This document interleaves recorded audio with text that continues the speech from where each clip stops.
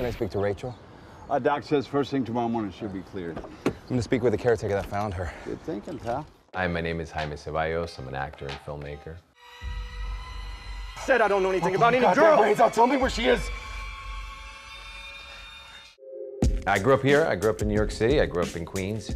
I never thought of it as a viable career opportunity, but this is like going way back. I used to rent VHS tapes and I would just pop them in. And I remember I would be copying everything that I just saw on this movie that I'd seen 5 times. So I was like memorizing monologues without realizing it. There was a big time where it was just like audition, going on auditions, and going from that to, like, for example, going to film school is one of the best things I ever did, because not only did I learn how to direct and really sharpen the skills as a writer as well, but I acted in over like 45 student shorts while I was there.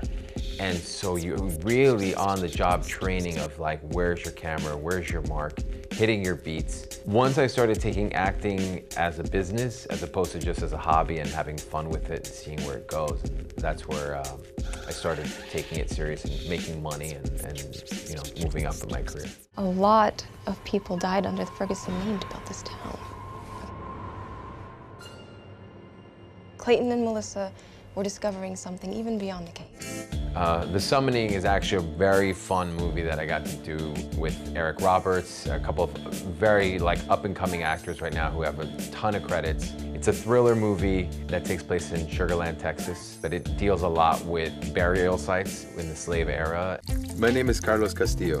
Women can smell the money. In my case, I was a waiter. I have enough money to buy you a gyro or a slice of pizza. I think pizza. With anchovies. $1,000,005 was a film that I got a chance to direct. I wrote the film. Initially, it was one of these actor-writer deals, but at the last minute, I wanted to direct and really fought for that.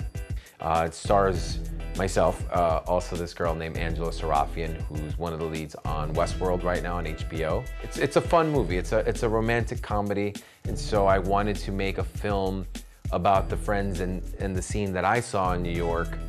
And it's a romantic comedy, but more of a dramedy, you could say. The one with the sister, Fat Anna. Yeah. I hooked up with Fat Anna. We put her in a turtleneck and she's a knockout. Yes, submit for everything. My name is Jaime Zevallos and I submit for everything. I submit for the Asian guy, because maybe they have a change of mind, or just any ethnicity. And I think, you know, we limit ourselves, and I was limiting myself at one point, like going on commercials only for the Latino friend or the Latino dad. But I really gotta say, when my mind shifted, I was like, I think a very strong thing for actors, this is huge. And this is someone, whether we have bills or not, is the power of saying no. I just turned down 2 films recently because of that stereotypical cliche with not a lot of thought to the project. So even though there's bills to be paid, I know, but the power of no, I think, is very strong for an actor, and we have to own that too, so.